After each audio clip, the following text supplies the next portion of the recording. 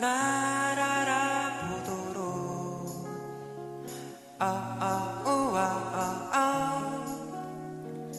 we're going to be making the shoes for the Harley Quinn costume. So you can do the shoes a few ways. I'm going to show you a really simple way and then a little more detailed way. So for the more simple way, I'm going to be using ballerina flats. First thing I did was take off any embellishments. It had a bow right here, so I just cut that thing off. And to cover these, what I literally did was just take my bodysuit and cut the foot off and slip the ballerina shoe into the pocket. So this is the foot from the red bodysuit side.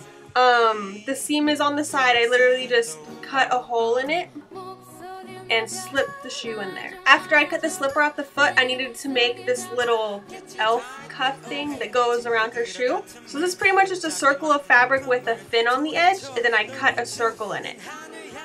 And then taking the cover for the shoe, I sewed this little circle, the fin, to the back section right here. And I just take my shoe and I slip it inside.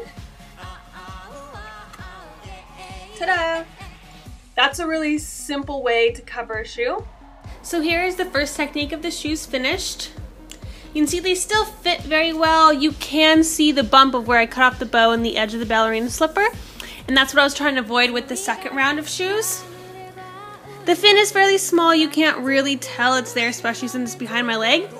And I only sewed on the back as I showed you. The front is loose. That way this can stretch to my foot. But because the fin is thick, it hides the gap there.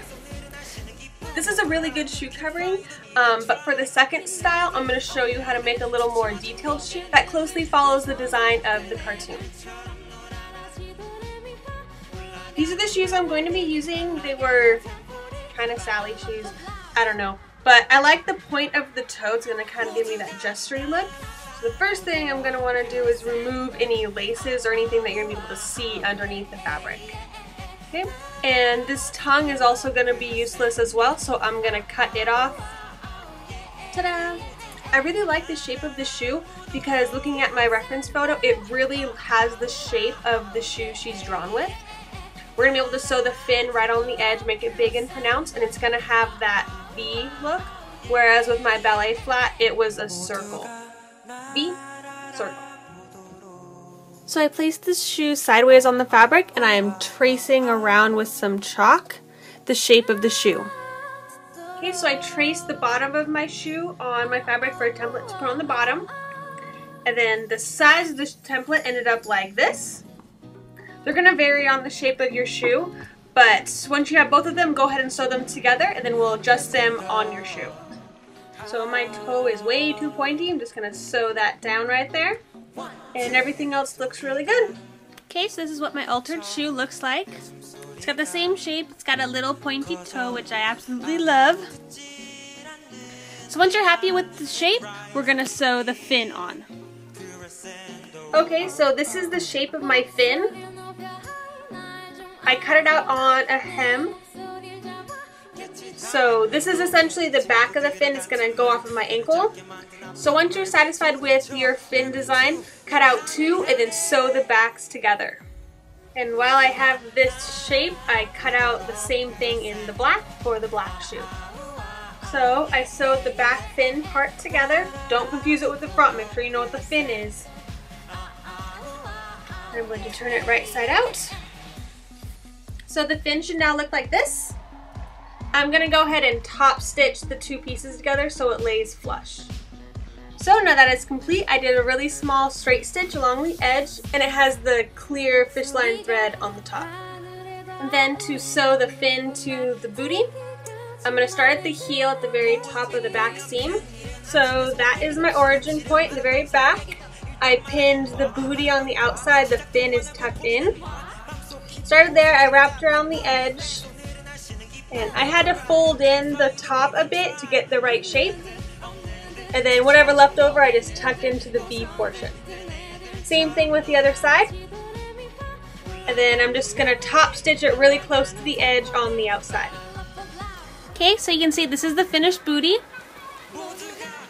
The fin is attached to the slipper, and it can either be left up like this or it could be folded down. I do want to mention that as I'm doing the fin on the black booty, since the material is a little more flexible than the red, I did have to add some stiffener inside of the black one so it would actually stand up and be, well, it's not standing up now, but so it'll actually stand up on my heel. Here's the second version of the shoes. And actually, because I still wear these shoes underneath, I just take this edge and fold it under. That way you can't see it. So I like this design a lot better. The fin is really large and you can actually see it. They're comfy, they have a little point at the toe, and they're cute. And they're a lot easier to wear and more comfortable as well. So here are my finished Harley Quinn shoes. I like the shape of them a little better. They're a little more detailed and the shape more follows the sketch of the cartoon. The last thing I want to make note of is the bottoms do get worn out very quickly. So for my old shoes, what I bought was this grip tape. You're supposed to put it on cars, like on the railing of where you step up under your car. I think I bought it at the auto store. That's what I stuck on the bottom. And it worked to keep the fabric from wearing out, but it was really slippery. So other than that, I've yet to find something to stick on the bottom of them. You're gonna have to use kind of your own creativity and experimentation there. So that is the end of my tutorial.